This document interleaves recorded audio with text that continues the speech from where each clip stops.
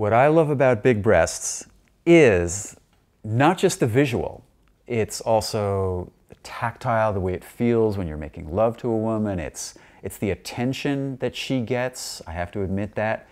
And it's a feeling of richness, that there's an abundance, that life is good.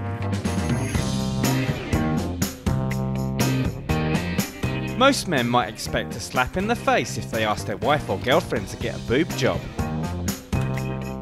But Ivan LeCasque loves big busts so much, he's managed to convince 4 partners to have their breasts enlarged, and has now written a book teaching men his technique. I'm pretty convinced that this is a very deep, primordial, profound thing for men. It's not just a please do this for me, but it's a strategy for relationships. I just like to know that he loves me and that I fulfill his fantasies and I am all he wants. The 59-year-old has perfected his pitch over the years and has written a book with the help of girlfriend Victoria. I don't think the manual is manipulative. I think women always have the right to choose whether they want to or not. I think it's wrong not to pander to their men. You know, if their husbands prefer blondes, I think you should be blonde. If they like bigger breasts, why not give in to their fantasies, their desires? Victoria has had her bosom enhanced from 500cc to 1650cc over the course of their relationship, and Ivan is happy to admit he prefers the present-day Victoria with her additional curves. When I look at this photo, I think really cute young girl, but no boobs. You would say, okay, I would have to use that manual on her. I would say probably. Ivan has spent more than $20,000 on breast enhancements for his partners over the years, including $11,000 on Victoria alone. Of course I pay for Victoria's breast augmentation because I'm the one deriving so much pleasure from it. Our relationship is awesome. It's like anything, it keeps on growing, like my breast.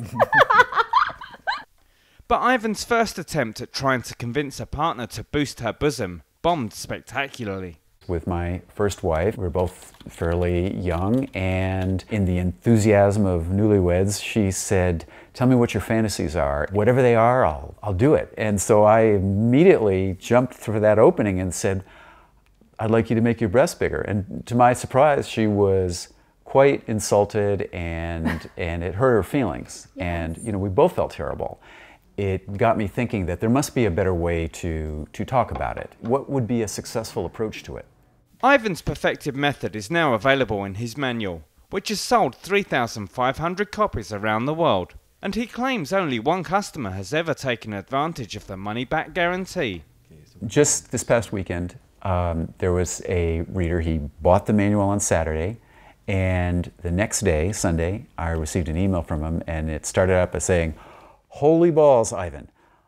24 hours from getting the manual to my wife agreeing to get bigger breasts. He goes, I can't thank you enough, I owe you one. And I wrote back, no, you owe me 2. Today, Ivan and Victoria are taken to the streets of Miami to try and spread the word.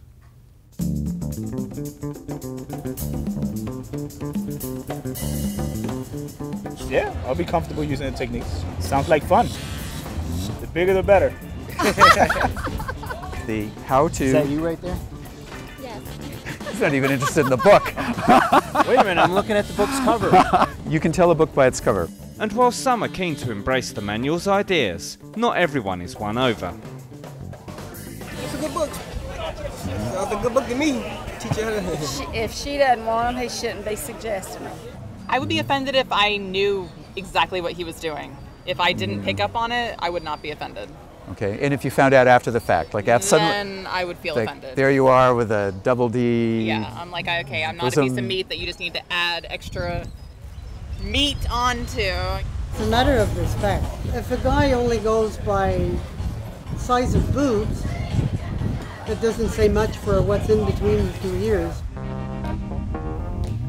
And while some feel the manual is one-sided, Ivan is adamant that he would happily return the favour for Victoria. The woman turns around and says, okay, I'll do it, but I want you to get a penile enlargement. So I just warn the readers, guys, you better be ready for this question. You better know how you're going to react. And I'm glad she hasn't asked me to do something that would be like really strange for me, but I mean, it's hard to think what she would ask that I wouldn't do. Of course, I would. Inspired by the manual, Victoria has plans to go even bigger, and Ivan is struggling to conceal his excitement. And we've been talking about it for a while. And to be honest, I kind of feel like it's like the excitement over the arrival of a new baby in the family. It's always twins, though. It's always twins.